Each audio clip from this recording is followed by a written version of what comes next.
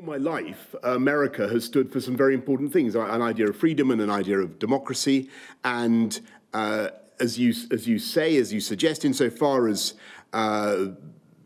he encouraged people to storm the Capitol, and insofar as the president consistently has cast doubt on the outcome of a free and fair election, I believe that was completely wrong. I think what President Trump has been saying about that has been completely wrong, and I unreservedly condemn encouraging people to behave in the disgraceful way that they did in the Capitol.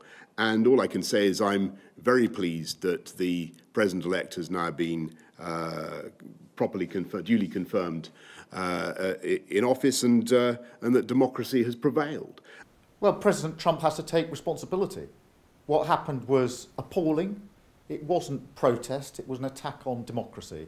And responsibility lays with President Trump. No doubt about that. Well, of course, we all want an orderly transition. He should have said it a long time ago.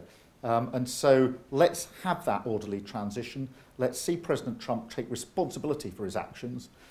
Often what he says isn't matched by what he does. So the sooner we get that orderly transition, the better.